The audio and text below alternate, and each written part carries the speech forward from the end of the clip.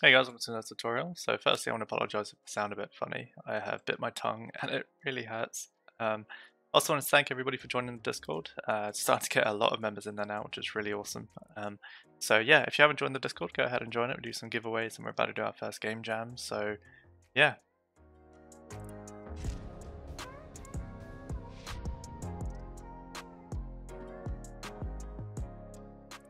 Okay, so in this tutorial we're going to touch on something that I've been wanting to do for a little while now.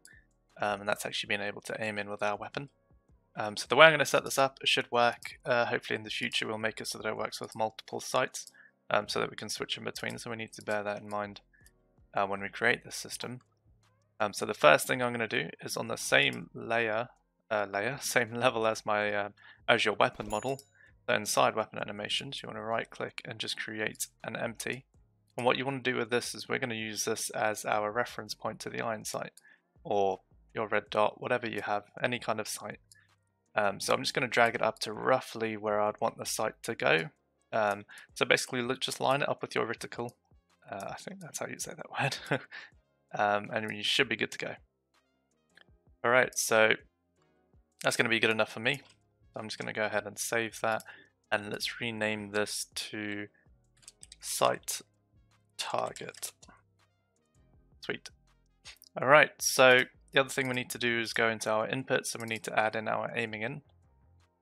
So what I'm going to do is just add another action map for weapon.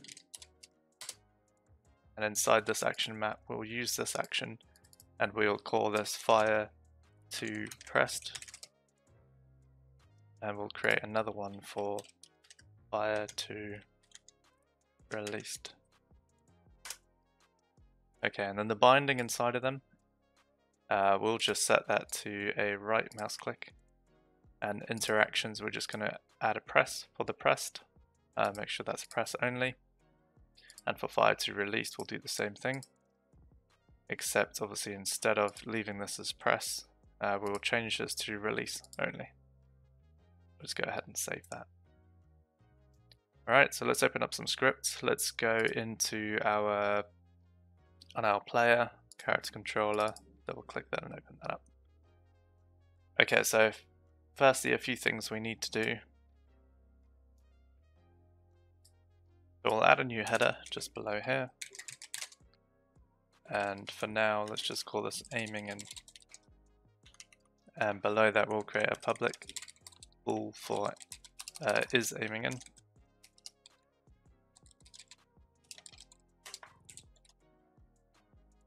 And then we'll also add a new region below update for aiming in. Then inside there we'll have our private void aiming in pressed. And we'll duplicate that, and of course instead of press we'll have released. Okay, so for now let's just set aiming in to true when the press function is called, and set it to false when the release function is called. Nice and simple. I know there's a simpler way of doing this, but you'll see why I've done it like this later on. And obviously in the awake, we'll just go ahead and add our two new ones. So you got to remember we changed that. It's now default input dot weapon dot fire to pressed, and we'll call our aiming in pressed. And let's just do that again for released. In release. Sweet. So now we got a boolean that toggles. What we then want to do next is let's just come out of here, and inside our update, so let's also add another function here for private void calculate aiming in, and let's just chuck that in the update below the stance. And we'll just say if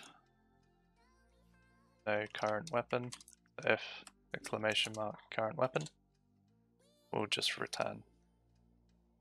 So basically, if there isn't a current weapon, then then just exit out of this function. So we know that if we get past this, we have a current weapon. So our current weapon is a weapon controller. So if we go into that script, go into our weapon controller script, and we'll create a public boolean. So firstly, let's do a hide and inspector. We'll do a public bool for is aiming in. So I'm probably going to ask, why have I got two of the same variables? Again, that'll make sense a little bit later. So our weapon has a variable on whether the weapon is aiming in, and our character controller has a variable on whether we're aiming in. So regardless of the weapon. Okay, so what we'll do is, for now, I am just going to set current weapon that is aiming in equals is aiming in. We'll just do that for now. We're going to come through and change this. There's multiple things I want to do. For example, make it so that the current weapon is aiming in as false if we're not grounded or if we're sprinting. So stuff like that. So inside here, below this update as well, let's just add another private void for calculate aiming in. And we'll pop that inside the update as well. Sweet. Okay, so now what we're basically going to be doing is we're going to be smooth stamping. We're going to basically work out where the camera is. We're going to work out where the sight target is, and we're going to calculate what we need to smooth stamp a vector to in order to get this sight target into the center of our screen. So, sounds complicated, but isn't too complicated. But first things first, let's go ahead and click on our player and just make sure that that boolean is being set. That is aiming boolean. So when we right click, it should go to true. Obviously if we release it, it should go to false. Awesome. Alright, so inside our weapon controller, there's a few things we need to add. So let's go ahead and add in a new header. And what we'll do is we'll just call this sights.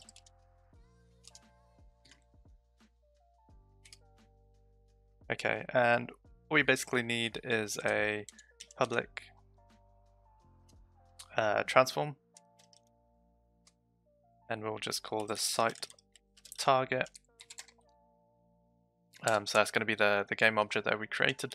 We'll also have a public, actually let's do a public float for sight offset. So this will be how far the weapon is away from the center of from the camera. And then we'll also need a public float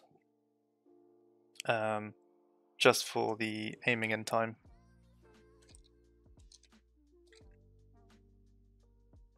And then what we can do is we'll just create a, actually we can use our,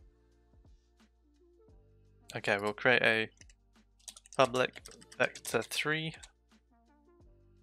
and we'll just call this weapon sway position. Actually that can be a private. So we're going to be using our weapon sway game object that we created in the previous tutorials, just to avoid filling up our hierarchy with a ton of effectors. So we'll call this weapon sway position, and what we're actually going to do down here with our weapon sway is we're going to comment this out. So we're going to disable the weapon sway for now, mainly because we're going to add it to this vector3 anyway. So actually let me just move this down a little as well. So sway position is now, well, we can rename that later, is basically just going to be the breathing position, or the breathing offset, I think is what we'll call that. But we'll come back to that during the clean up stage. What we then also need to do is, because we have a weapon sway position, is because we're going to be smooth damping it, we'll need a weapon sway position velocity.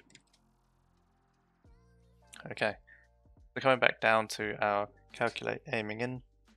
We'll create a variable for target position, and we'll just set this to transform.position. And then what we'll do is we'll just say if is aiming in. What we'll do is we'll change this target position, and for now let's just change it to our character controller.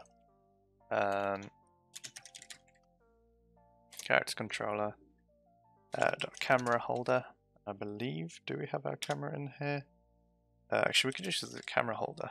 Camera holder dot transform dot position. So what this is going to do is it's literally going to put the gun in the camera, but we'll come back and we'll add in our offsets here. Okay, so what we then want to do is do our weapon sway position, our new one that we made, and we'll just say that equals weapon sway object dot transform dot position. Alright, and then what we'll do is we will smooth damp. Sorry, I'm winging this, so if it doesn't work, we're gonna have some really bad results. So we'll do weapon sway position. So once we've set it, we then want to lap it in the same frame. So we'll say that equals vector3 dot smooth damp. Pretty sure I said lap again, but we're just going to ignore that. What we want to do is we want to lap weapon sway position onto our target position, and then we'll reference our weapon sway position velocity, and the time is our aiming in time. Cool. Alright, and then the last thing to do is to use this vector. So we'll just say weapon sway object dot transform dot position, and we will just set that to this weapon sway position up here. Okay, nice and simple. So what this should do is, as soon as we right click, the weapon should really kind of come into the camera, if that makes sense. Should anyway. Okay, yeah. So this is expected. We need to apply our offset, and let's change our aiming in time to like 0.2. Sight offset for now, let's just change that to something like 0. Or let's just change that to 2. I don't really know what that should be. Sight target, obviously click and drag that into our sight target reference here so that we can use that. So what we need to do now is, oh wait, let's quickly check that smooth damp works. Okay, so I'd probably like it a bit quicker. 1.16, that'll do. So what we need to do now is obviously apply this offset and also make it so that it's relative to our sight target and not the actual gun itself. So the first thing we'll do is make sure that it's relative to the sight target. Let's do this. It's actually pretty simple. What we can do is we can literally minus our transform.position. So in brackets here, let's just do plus, and we'll do weapon sway object dot transform. Actually, we can just use transform dot position, can't we? Transform dot position minus sight target dot transform dot position. Okay, so it's kind of like working out the difference between the two and just adding that on as an offset. So let's go ahead and see what that looks like now that our sight target is set. So I'm just going to hit play.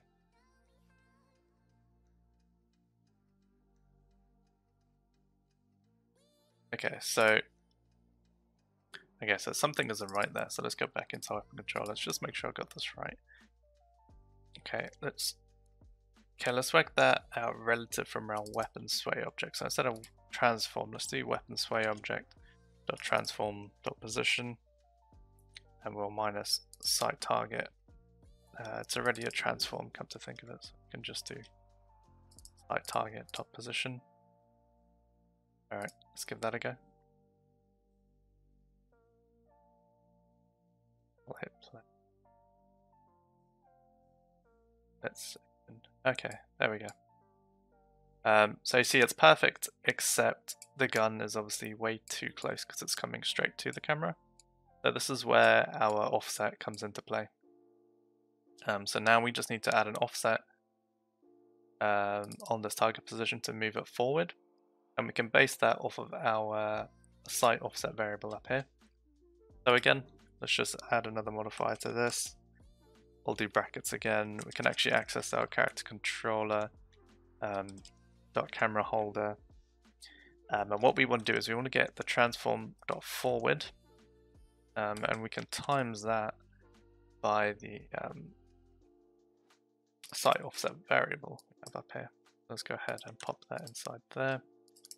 So we're literally just moving the weapon forward relative from the camera, based off of our sight offset variable here. So I'm going to hit play, and let's hope it doesn't shoot across the map, which it kind of does. Okay, so 2 is obviously a bit too much. So let's try like more in the. Let's just set it to 0.16 and see what that looks like. I'm going to hit play. Okay. Alright, that's nice. Okay, yeah. Yeah, no, okay, so that's perfect. So again, to stop the camera from clipping through, as you can see, when the mesh gets way too close to the camera, you can actually see we're entering the near clipping plane, so the camera just clips it. So to stop this from happening, just click on your camera, look for clipping planes, and change that to 0.01, so I'll let things get real close to the camera.